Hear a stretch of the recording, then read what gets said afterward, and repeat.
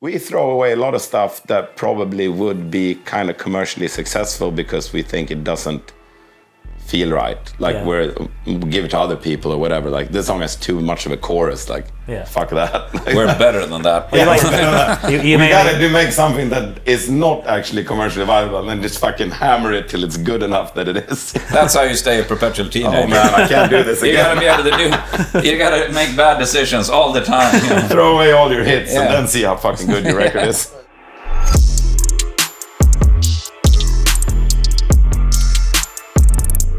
Hi, I'm Andrew Trendle. You're watching Enemies in Conversation. We're here with the Hives. You're indeed at least 2/5. Indeed. So I saw you guys at the garage the other night. It was a very sweaty affair. Yeah. Very sweaty affair, as they tend to be these. It's too much firepower for a venue that small, you know. It's almost like the core nuclear reactor is like overheating. You give the same kind of show, like garage rock on a stadium scale, whether you're in a stadium or in a shed. So yeah, it's the only thing we know how to do. Luckily, it's a pretty good thing to know. Yeah, I mean, this tour is like oscillating wildly between 700, like 70,000 people and 700. It's a particular set of circumstances, but luckily we're pretty good at both. And I read that was the first time you guys have been at the garage in 22 years. I think so. Mm-hmm. Yeah, something like that. Do you find yourself like pulling different moves when you like step into like, was it like a new kind of muscle memory come in when you kind of go through a time warp like that? You mean if we remember what we did last? Yeah, basically. Muscle memory. I think I only remember the loadout of that place. It was like cold and dark, whatever. Yeah. Not now, but it was back then. But I couldn't really remember the show. It was kind of one of our early shows where we started getting like good reviews and getting popular and stuff. I mean, just 500 people or whatever it is, 6, that was popular at the time. And I remember a review. It was like right when like the Enemy and Kerrang and like a bunch of people started paying attention, and I remember some review that was like all drug references, like the guitars are as tinny as the tinfoil wrapper on Speed and stuff like that. Like, okay. I don't know. Have the reviews changed with age? Are there reviews? Yeah, they exist. Yeah. No, it's always the same, like fucking 5 stars out of 5. The Hives are the best. That's all I see, at least. What can you tell us about how you came to be on this this stadium tour? Because we interviewed Matt Helders back in December, and he told us how the Hives were one of the bands that the Monkees would listen to when they were just started out that made them want to make some noise in the first place. So yeah, I think they told us that like there was like the same week or whatever, same month or something when they started the band, they saw the Hives and the Strokes, and that was kind of like their thing. Like this thing that started it for them. And we've toured them in South America like maybe 10 years ago and had a great time. So I'm happy they wanted us back. It's really a great tour to be on for us. It's really fun. And I think that band is like, I think the Arctic Monkeys are fucking amazing. Like that's the only good, really popular band. And that's not easy to do. You know? For us in England, it's kind of normal to have like a band like Monkees step up to something like this. Do you find that like the concept of stadium rock is different around the world? I don't think like... I guess there's a certain type of person or audience member that will only go to things in a very big place. That think that's like part of the experience. Like they maybe don't like the Rolling Stones but they go see the show because it's like a spectacle and a lot of people. I mean, there are people... AC/DC. Hats off. That's like the world's best band, and they're a stadium band, I guess, in most places. I don't know, like I think it's just like being massively popular, you end up in a really big place and then you figure it out. I don't like, it's hard to like start a stadium band. You have to kind of gradually become one. There's got to be money in that. Who do you talk to? There's got to be a lot of money in it if you have a show that's minimal. The pay-to-play stadium circuit. Yeah, it's pretty expensive. Pretty big. Just rent it, no, just guest list. Yeah, but like what Pelle's saying, like maybe there's a certain type of crowd that goes to stadium shows. But I think, I mean, what we're looking at here at all the shows is that's fans, that's music fans. That they all come, Arctics, T-shirts, and that's proper. But we've toured with AC/DC and Rolling Stones as well, and it's been, Yeah. AC/DC is almost done. That's almost 3 generations by now. Yeah. You have a granddad and a dad and a son. Kind of. I think Arctic Monkeys is like 2 because there's a lot of really young kids at the shows, like a lot of like teenage girls and stuff. And have you found that with yourselves as well? Because there's been a lot of like renewed interest in the Hives. Yeah, I mean, and I think that's like for AC/DC or whatever, like Iron Maiden or like, Yeah. When you've been around for a while, you have to kind of pick up youngsters. Otherwise, like we had like a lot of bands that we liked and were friends with and stuff, and they would never get new fans. It would just kind of be the same ones. A few dropped off, and the ones that were there cared slightly less. Your band and music dies along with your fans. Yeah, and yourself. Like there's, for a band that attracts new fans, that's something that, live on forever, if you will. Yeah. You gotta have some kind of regrowth, The shows are always energized too. Like the crowds are always energized or sort of re-energized by younger fans coming to the shows. Like at every show, you get young people coming to the shows, and they breathe a lot of energy into the show, or they react to energy. Maybe if we're projecting energy, that they'll react to that. They'll know what get into it. And like, there's a lot of teenage girls, which is a great rock crowd because it's like the loudest thing in the world. Like 50,000 teenage girls. Only rivaled by like Formula One racing. Yeah, it's a really great. They can be super fucking loud. Like I remember we played that Pepsi Smash show, and America, that's the loudest sound I've ever heard. Yeah. There's also been a kind of renewed interest in that scene too, because in the last, since the last record came out, we've had Meet Me in the Bathroom, the phenomenon of indie sleaze. I don't know if you're aware of that. Yeah, that's like it's like an Instagram account that does parties or something. Do you kind of feel that focus kind of shift back to you in the last 5 years or so? Just people like hungry for this kind of primal. I mean, we notice, but we also kind of just, and then stuff happens around us. Yeah. Stuff, we just go straight and stuff breaks. But it's that's cool, I guess. I mean, you always hear like different like, oh, rock is back, rock is dead, rock is this, rock is that. But it's funny. It's funny that it's like now it's considered like a historical event. All that shit. Like there's like Meet Me in the Bathroom, basically a history book about shit I did when I was an adult. I think that's cool. It was really cool when it happened. For us who were like in the middle of it, almost hard to realize how cool it was until after the fact. That like. Because you have to remember how fucking terrible it was before that. Yeah. Yeah, but I mean, we never really look back or reminisce about anything, really. I mean, we once tried to celebrate our, 10th anniversary. We missed it by a year, so we're going to celebrate our 11th anniversary. That's the only time we tried to look back and do something with whatever we did before. Otherwise, it's just like we've constantly been moving forwards. Yeah. Or at least trying to make new records and stuff like that, even though it's been... kind of a lame-ass situation the last 10 years or something. Well, especially because you guys predate that, because like 97, you guys must have, because you talked about how shit it was before that, you were surrounded by this. Yeah. I mean, I think that's where you're right, because that stuff, like that kind of like garage rock revival thing, was not the start for us. Whereas I guess like I can understand if it was like, that was your first thing. Like we've been around, like we played with like hardcore punk bands, we play like indie pop bands, we play like kind of anything just to get a show, and what we were doing felt separate from all of it. And then this thing happened that was like, oh, we kind of have something in common with this stuff, and this stuff's actually good, like Strokes and White Stripes and all that stuff. It was cool, but it wasn't like, for us it already existed, kind of, it got popular. Yeah. But you guys are always writing your own history, anyway. I mean, the thing about the Hives is every record feels like a greatest hits record. Well, thank you very much. That's the nicest thing the enemies ever said about us. I'm sure there's been something. Yeah, there's been some nice things, actually. But yeah, everything's history. I mean, like... That's got to be a 5 out of 5. Cut that. Maybe like a greatest hits by a really shitty band. Yeah. These are your best songs. This is the best you could do. Yeah. But it also says that even if they're all shit, like at least they're getting better. Yeah. Thank you. Thank you very much. Yeah, maybe that's why it took us 10 years. Well, that's what I was going to say. So, 10 years, what the fuck have you been doing? Not enough. I mean, we've been flailing wildly at each other, trying to make something happen, I guess. And then missing Randy Fitzsimmons, and therefore missing songs. Yeah. And you can't make a greatest hits without the songs, I suppose. Yeah. Like, we've been playing fucking phenomenally, but there's nothing to play. Yeah, but I mean, also we have that thing, since we couldn't make records, we were still kind of touring, Yeah. To a fair extent, at least. So we would, pretend that we were busy doing something important, which I guess we kind of were as well, but not as important as making new records, Yeah. which is, you know, crucial. I think if you're going to feel like you're a band who's doing shit, you got to make records. Yeah, it didn't feel good. Yeah, it didn't feel good. We weren't fans of the situation either. Like, if you're a fan of the Hives, you were angry with us. We were also angry.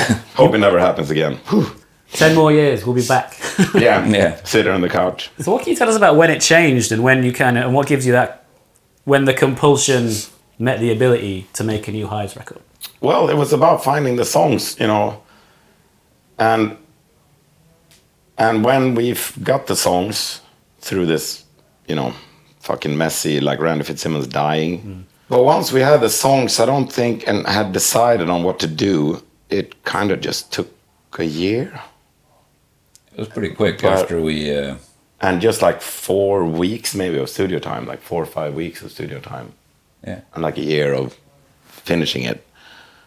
So it's like, I mean, you can think you have something going, but you don't until it's actually going. And it's like, we worked our asses off we could. It was pretty quick in a way that was almost surreal, to the point where you're like, this is actually becoming a record, you know? Like the stuff that we've been trying to do for so long is now, you know, kind of pieces are falling into place. But also, I gotta say though, like also about that, the greatest hits thing, it's like we've always been of the opinion that there's a lot of fucking great rock music out there. Yeah. And in order to make a record that makes sense, you have to add to that. So like, it's really hard for us to like, oh, it was really fun. We just kind of jam something together and it's kind of cool, you know. We don't need to pay that much attention to it. We do, you know, we can't. It's hard to just like do something with your left hand and think it's fit for public consumption. Yeah. That bit is, I mean, we can sometimes, you know, find something when we're sort of jamming and stuff, but that's, if it's not even 0.5% of what the process is about. One of the things I hear all the time doing these interviews is one in every 4 interviews, someone will say, we make it for ourselves, and if someone else likes it, it's a bonus. It's like, you don't mean that. Well, don't put it out. Yeah. You should say that next time. Yeah, don't put it out. Just listen to it but yourself. But it's kind of, you're doing it's so fucking fun. Yeah. You can not release it. But it's for us, it's kind of, you have to do it for yourself to a point where you like it. Because if you're trying to kind of do something that'll please other people, I think that would be super hard. Yeah. Like, you'd have to go somewhere and ask them, what do you think? Do you like this one? Yeah, it's really like, it's hard work, and you also have to tour that shit forever. At least if you're the Hives, and you're touring something forever that you think is like kind of okay. Like, it's too hard work to do that, I think. I mean, if you're making a record and you're not touring it, or you're just like throwing something together. I mean, us liking it is a prerequisite, but it turns out, and we didn't think this was the case when we were kids or younger, that if we like it, a lot of other people will also like it. Yeah. Whereas we thought it was like, well, let's just make music that we like. No one will like it, and then we'll get jobs, you know. Yeah. That was kind of the business plan. Well, that's it. I mean, the Hives always seem like the quintessential party band. If you don't exist for a good time, then what's the MO? I mean, well, I guess it's kind of like the... sometimes it's not a good time making something that sounds like a good time. Yeah. But I think it's like, that's true, because I think our thing has always been kind of trying to guard like kind of what it's not really the original rock and roll in the style of music, but the feeling of that it's just about making your brain explode with endorphins. It's not like functional like being electrocuted, or you know, it's supposed to be a physical reaction. Yeah. And it serves a function. It's not tears of sadness. it's not music meant to like, that is about who we are as people, you know, not necessarily like this is me bearing my soul about my divorce. You know, I guess some people make art to understand themselves better, but a certain thing about the Hives is like, it's also kind of, we think this music needs to exist. Yeah. And it's kind of also functional in a way, like, you know, like partying or like getting people to scream and jump up and down at shows, all that stuff, like, and getting us to scream and jump up and down while we're rehearsing, like that like endorphin rush is kind of like our life's purpose, I guess. Yeah, it's kind of like, you know, what the Ramones are. Yeah. You know, it's a band who's, you know, obviously you react physically to their music, you want to jump around and stuff, and then they say weird shit on top of that. It's just like, what is he singing about? Yeah. Does that kind of feeling in your synapses ever change, or your relation to that ever change, or your appreciation of it ever change? Remember, you had a quote recently that said that rock and roll is a teenager. Yeah, I think it should be. Yeah. Yeah. It's like nothing more depressing to me than adult rock music.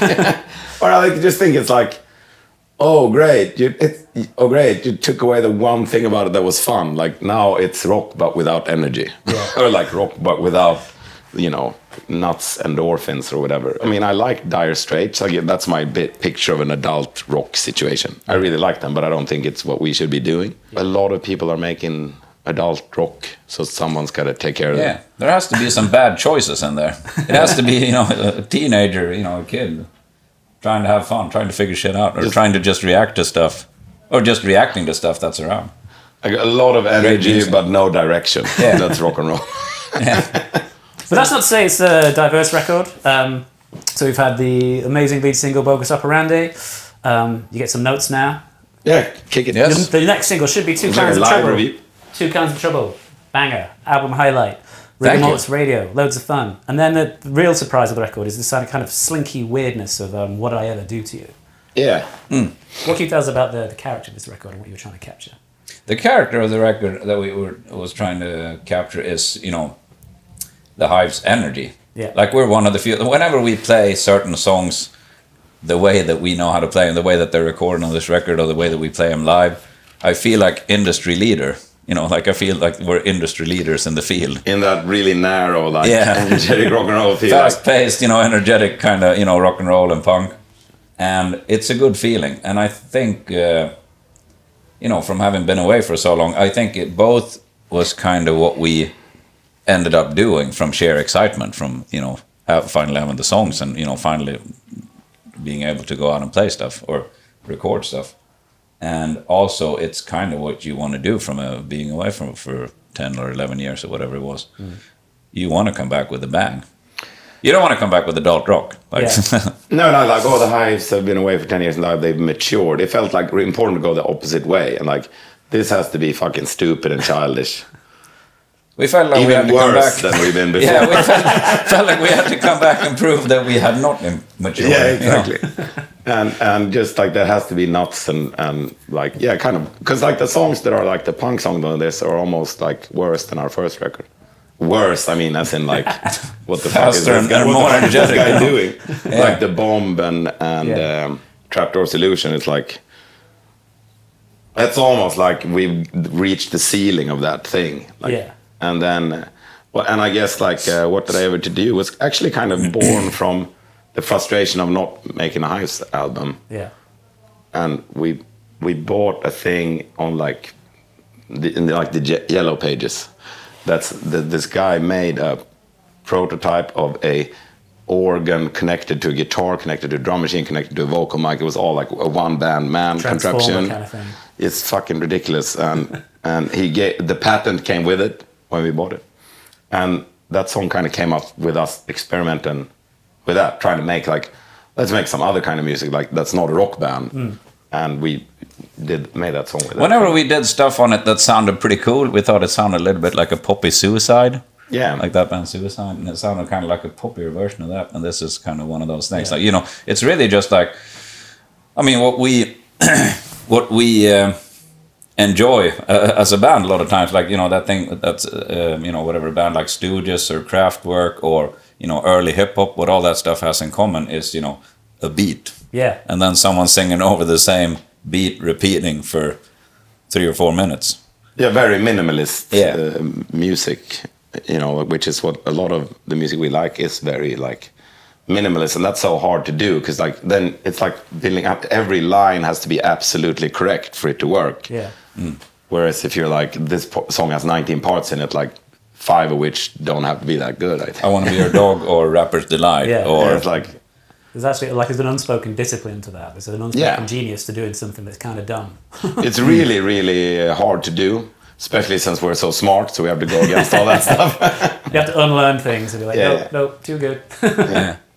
Or we throw away a lot of stuff that probably would be kind of commercially successful because we think it doesn't feel right. Like we'll give it to other people or whatever. Like this song has too much of a chorus. Like fuck that. We're better than that. We gotta make something that is not actually commercially viable, and then just fucking hammer it till it's good enough that it is. That's how you stay a perpetual teenager. Oh man, I can't do this again. You gotta be able to do. You gotta make bad decisions all the time. You know? Throw away all your hits and then see how fucking good your record is. So you're like emailing Chris Martin and Max Martin, being like, hey, exactly. have a hit. Have it, man. Yeah. I can't do anything with this. It's too good. Yeah. And of course, the death of Randy Fitzsimmons. I mean, for those not in the know, what can you tell us about Randy Fitzsimmons and the shadow he's cast over everything you've done? And it's more than a shadow. It's like the alpha and omega. Core. Yeah, it's like the core of our band. I should say, he's like the core of our band. He's been, crucial to us even meeting each other in the first place. Well, it's more like, I mean, sometimes people say mentor, and I guess that's true as well, but it's also just another member of the band, really. And one with very, very clear opinions, which is good, you know. I mean, it's helpful. Sometimes, you know, it can be kind of all over the place, and this could work, and this could work, and having some, it's like a producer mentality or something, I don't know. Yeah. And wrote all the songs, you know, so... important, you know, very important. And so losing him in what I understand is quite horrific circumstances. We don't know the circumstances. We just know that he was gone. And then when we saw an obituary, and I mean, sometimes people go, "Oh, so you're sad now that Randy's died?" We don't really know if he's dead or not. We know that there's a grave, and we knew that we dug up a grave. And he was not in it? He was not in it, and instead there were tapes and suits in there. We know that much. And so, I mean, for us, it's more I don't want to call it a sign of life, because it's not really a sign of it, but it's definitely at least someone maybe faking their own death or something. Yeah. But it's, I think it's has a, it's a good sense of humor. Unless it's to the fact that he might be dead, so we don't really know. Yeah, if it's true, it's fucking sad. But at this point, if it's not, it's pretty funny. It feels pretty decent. I'm gonna not like. It's uncertain, we should say. I have no idea. But it's complicated. Yeah. But if he doesn't reappear or resurrect, have you guys thought about what you do next? Not waiting another 10 years. Yeah, maybe that's just the answer. It's you never know. Like every Hives record has almost felt like the last record we were going to make, because it's so much work going into it, and then we just go off touring like crazy. But that's the only way we know how to do it. Yeah. So then after touring 3 years, maybe, or 2, or whatever it might be this time around, we'll see where we're at. And with making the first record you've made with the Johan and Only, first time without Dr. Matt Destruction. Yeah. Yes. What can you tell us about the shift in the chemistry? Because obviously everyone was quite attached to Matt. It's a big difference. We're very attached to Matt. And he's in the new video. Oh yeah, I saw. Yeah. I mean, I was going to ask. I mean, is he going for an Oscar, because his acting shots were pretty good. He is fucking great. He is a man of many talents. Yeah, and it's also because I don't think he knows at all times. Like sometimes he just does stuff really well, and I don't think it's just like happening around him. He's very like charismatic and a wonderful human being as well. I've been meaning to ask you. I mean, how's your recovery? Because you versus the microphone, who won? We're both still here. But it's good. Like I was swinging the mic, and then Nicholas stepped on the cable. I'm not sure it was intentional or not, and it made the cable very short and whacked myself in the head. But it turns out, as a general, like as a total experience, I'd say it's positive. Yeah. People seem to really love the fact that I bled a little. I'd gladly give him that. Yeah. If that helps, it was fun. Before it wasn't the big thing. It was that I pulled my neck and that got inflamed afterwards, which is annoying. But I'm fine, man. Yeah. Way worse things have happened. Such as? Well, I fell off the stage in Switzerland and passed out and finished the show then too. And it's like kind of like it gives you a chance to show that you don't give a fuck, and you can keep doing it anyway. Yeah. That nothing can stop you. I kind of actually appreciate the challenge a little bit. Like getting hurt on stage is like, this is my opportunity to not give a fucking fuck about it and just do it anyway. That's what makes a rock band real to you as well. Whenever bands, you know, if Dave Grohl falls off the stage and he comes back and finishes the show and, you know, with a broken leg, or if, you know, people are throwing beers at the band and they don't give a shit, you know, what you see bands do, and they just keep playing, and, you know, it's kind of what, you know, what a rock band should be doing. As opposed to like, I have a splinter. Men, we once saw a band who can remain nameless, like leave the stage because it was too sunny. What the fuck? No one can believe you after that. Surely no one buys your, you know, your version of rock. The concept that you guys are like badasses after that. Oh, you're gonna get sunburned. So do you think you'll be like the Stones and just going until you keel over on stage or turn to dust? I could think of worse things. Yeah. I think I've always thought that it's either make one perfect album and just split after that, or keep going forever. Like those are the only two dignified things. Either you're like the Sex Pistols or the Rolling Stones. Like, you don't really decide that before the fact either. Like, if you want to be a band that's current and, you know, that's making music, we don't want to be a novelty act going around, you know, playing our old records. We want to be an active band making music. If you're then making records and you go, this is not good enough, then you don't want to release it. You know, you want to make good records. You want to make great records. They have to be up to par with whatever we put out in the past. Yeah. Which is the hard part, which is also the challenge that you're facing all the time, which is great. Like, you know, if I had to beat, you know, a 1 out of 5 making a record, that's not interesting. You know, you want to beat the 5 out of 5s. Yeah. Well, in that case, here's to 50 years of bad decisions. Thank you, Cheers. guys. Thanks for your time, guys. Thank you very much. Thank you very much.